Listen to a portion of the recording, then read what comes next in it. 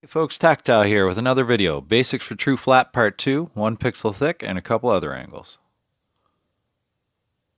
So here we are at the track. I had a lot more questions about True Flat after I posted this track on Reddit, so I thought I'd make another short video to show you the couple more things you can do with True Flat here.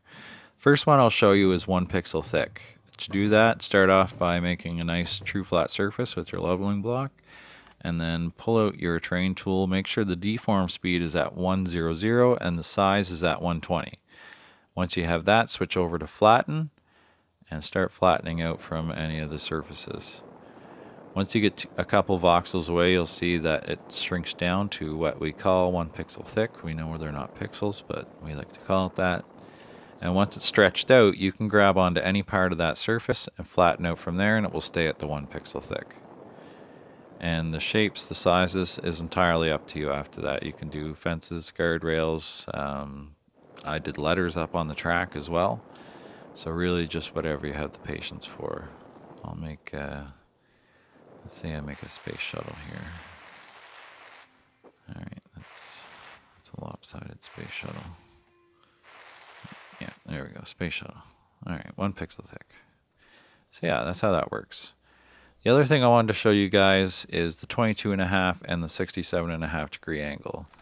And that one is really straightforward to get started as well. Take out your leveling block on a flat surface, pop it off twice, then get up on it here and flatten out the already flat top. Just make your terrain tool a little bit bigger, and that will force it to connect directly from the second voxel right down to the floor and give you that, in this case, a 67.5 degree angle. And then pick that surface, flatten out from there. And then I'll just put a 45 degree angle and a straight up angle here just so you guys can see the difference. Now the reason I don't use this too often is because it does not play well with others. You can see everywhere the 45 degree angles and the flat angles, everything matches up really nicely. All the seams are really smooth. That's not the case with 22.5 and 67.5. It's really wrinkled. It's not 100% consistent, no matter how hard you try at times.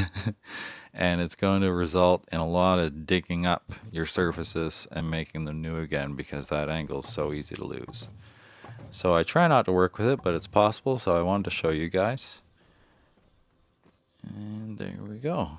So I hope you guys find that helpful, and I hope you guys take that knowledge and go build something really cool and post it where I can see it. We'll see you next time.